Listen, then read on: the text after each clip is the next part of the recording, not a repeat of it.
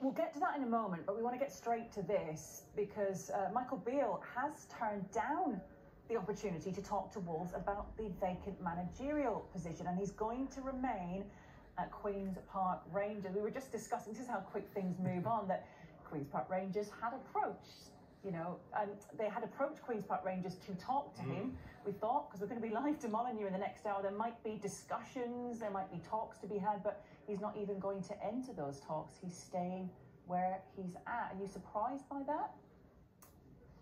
I think it made it more difficult, the fact that they're top of the league, and he maybe feels like he can finish the job that maybe he felt like he said he would start on the project that was at QPR. Again, we're not privy to, what deal maybe Wolves have offered, or whether QPR have said to him as well about, something improved for himself there. Either way, I think it's brilliant for QPR and the players and the staff and the supporters, because they've been on such a good run. There's such a good feel, good factor about the place, and that would have been all taken away if he'd have left. So I think it's great for certainly the Championship, the fact that he stayed. Yeah, absolutely. Okay, we are going to get back to